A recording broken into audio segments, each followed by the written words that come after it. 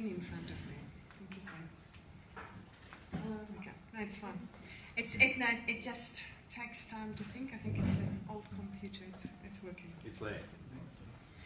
Well, good afternoon, everybody. I have to say, when Keith asked me to come and talk at this particular workshop, I said to him, what were you thinking?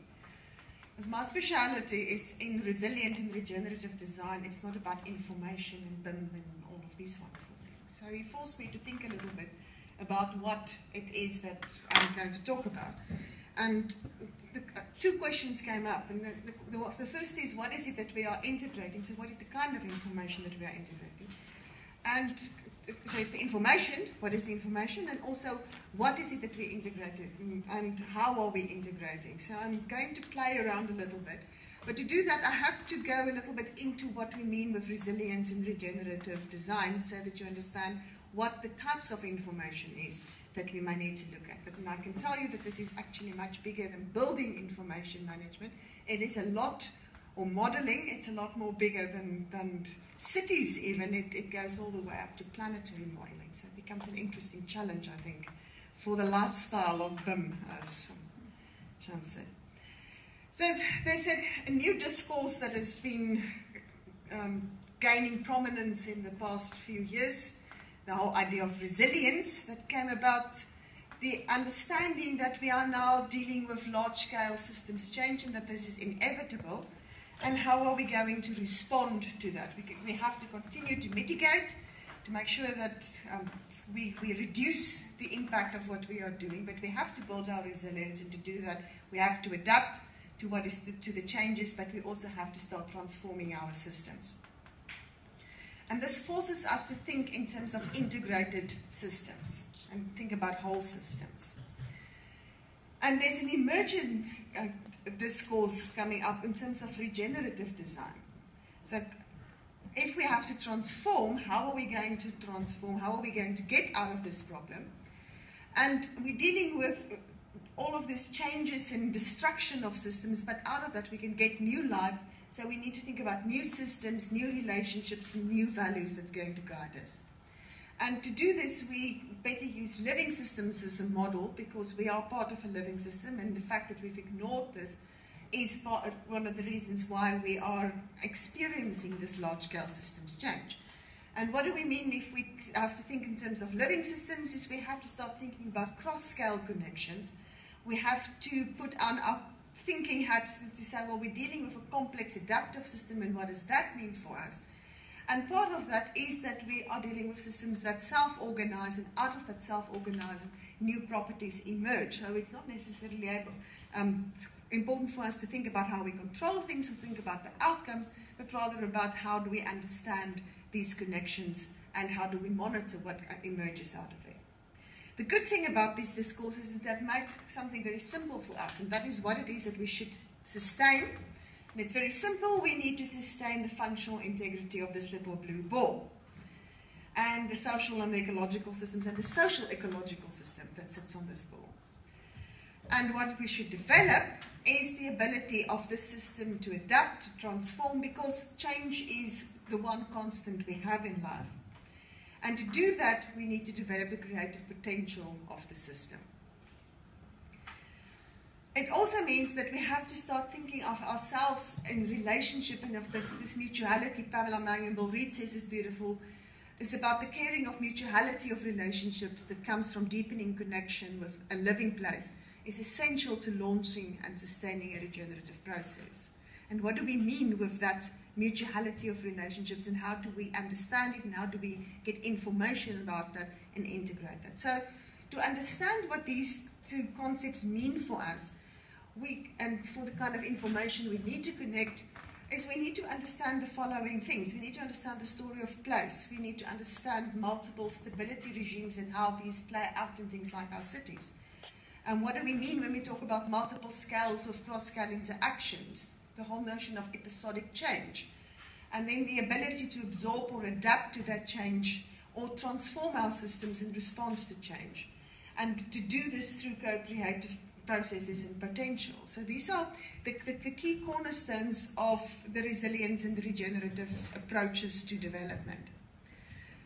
Story of place, very simple. it is what is happening, what is the history of this place. And the history is the geography, it's the how we've then started to change the land, how we change our land uses, the history of the built environment in that place, but also the history and the current patterns of movement, of networks, of changes of information, of interaction between all the citizens in that place, or the agents in that place. And these agents or citizens are not just individuals, they are also the political systems, they are the fauna and flora of the place that we are in. So all of these are citizens, whether we see them as individuals or whether they are a collective group in the sense that a company, it can be a citizen.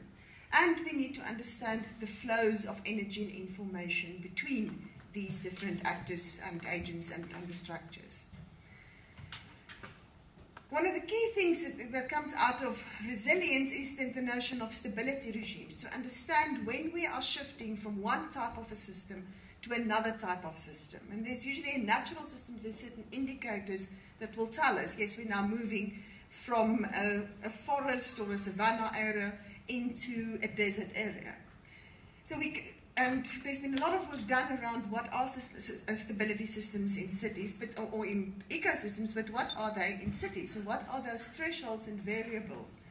And this is one of the things that we then need to start understanding is, where are we in relationship to those thresholds and variables? Because that's the things that helps us to understand how resilient the system will be, what are the potential for change, what is the potential that sits in the system, and where is the danger signals in that particular system.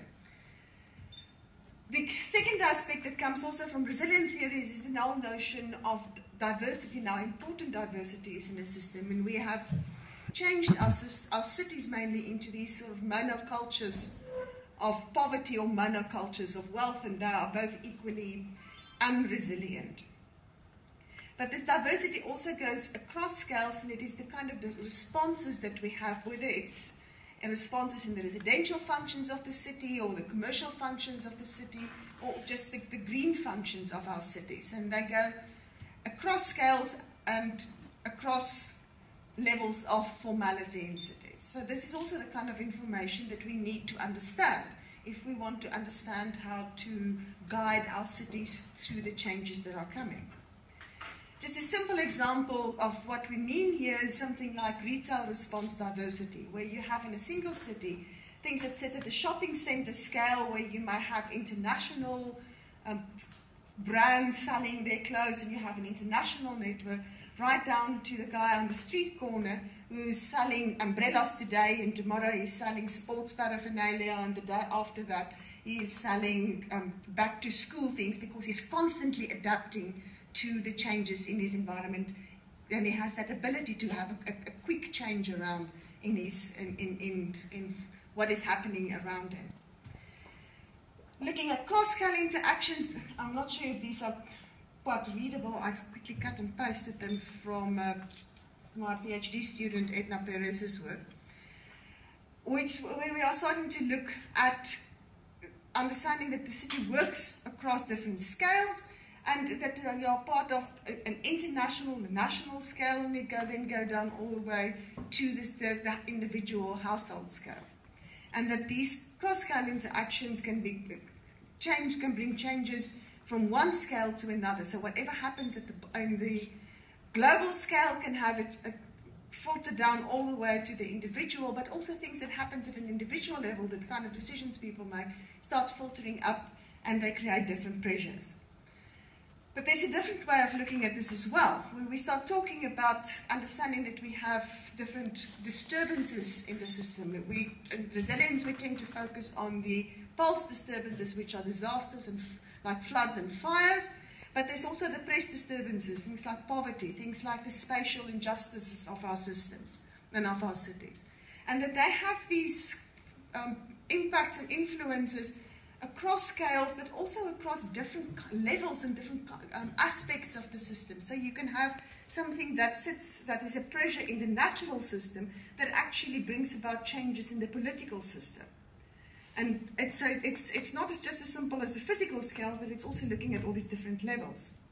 we also need to understand the morphology and how that enables emergence and self-organization, how it structures our network structures, allows the city to be more responsive and to be more resilient, and allow it to adapt to possible perturbation in the system. Then one of the other key aspects of resilience thinking is the notion of episodic change that's expressed usually through the adaptive cycle, where a system goes through the phases of release, reorganization, growth, and conservation, and you can map things